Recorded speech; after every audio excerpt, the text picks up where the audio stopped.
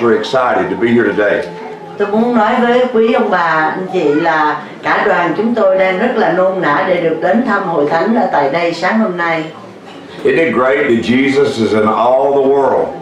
Và chúng ta rất là sung sướng là vì chúng ta có Chúa Giêsu ở khắp nơi với chúng ta. Well, we would love to just stay with you all day long if we could. Chúng tôi đến đây rồi thì chúng tôi không muốn về, chúng tôi muốn ở đây chơi cả ngày với quý vị. And worship Jesus with you. Và chúng tôi muốn ở đây để tôi thờ phượng Chúa cùng với quý vị. Quý vị có cho không? Just asking if they agree. Because we're all on the same level at Calvary. What an amazing morning we just experienced here in an ethnic church outside the city of Dalat, Vietnam. This is the most amazing story here. We walked into this little building where there were probably 250 to 300 people, ethnic people in this building.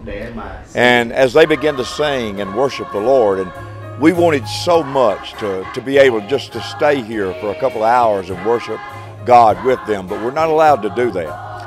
But right beside me stands a church that they've been working on since 2012. And so what they do is they spend what they have and do as much as they can do with their budget. But then when their budget ends, then they stop and then they wait on the crops to come in, because these are farmers and they depend on what kind of crop that they're going to have. It depends on how good a crop and how things are going at that time, what they can do for the church building. So they have to wait and see. So now they've been waiting since 2012, to finish this building here. And really, just to finish this building, they gave us a quote that where they could continue on with their building, which would be around $50,000. But we could do that like at $10,000 at a time, just to keep them going and building this church. But the harvest is so great. It's just absolutely amazing to me. If they could get this church built, the harvest would increase, I know, probably 80% than what it is now. And I'm thinking, my goodness, what an awesome God we serve. And as we begin to worship, I'm telling you, I'm a real emotional person. I really get emotional. But here, I'm not allowed to get emotional like I would in America. But I'll tell you one thing, what we want to do is Mission Vietnam. We want to do our very, very best to expend everything that we can, all the energy and everything that God's blessed us with, to bless the country of Vietnam and the Christian people in this country. Because let me tell you, they're being born again by the hundreds here. And just this local church that we just come out of, the number there was 750 members in this church. And so I couldn't even think of the numbers that would increase when they get this church building built. And they're amazing people. They love Jesus. They love to worship Him.